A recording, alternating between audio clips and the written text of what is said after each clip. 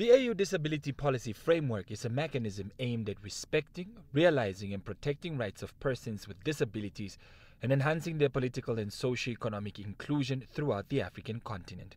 The Deputy Minister of Disability Affairs, Alexia Manombe-Ncube, says exclusion of people with disabilities in politics and socio-economic spheres of society condemns them to a life of dependency and exposes them to discrimination, isolation and marginalization. These barriers are less to do with particular impairments faced by people with disabilities and more to do with the lack of guaranteed protection and enjoyment of human rights of persons with disabilities, and in some instances the enjoyment of basic fundamental human rights and freedoms.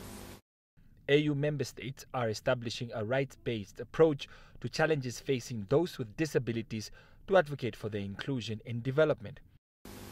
However, for full participation of disability, we need robust investment.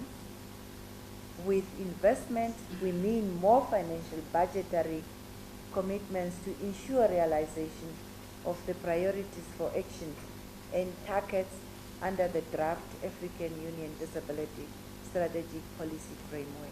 The National Federation of People with Disabilities in Namibia called on African member states to improve service provision for persons living with disability. We need AU to assist us to enforce our laws in our country that everyone who is providing service to the nation must ensure that persons with disabilities are reasonably accommodated. Stakeholders from various countries exchanged ideas and developed strategies in order to bring about meaningful changes to disability rights advocacy.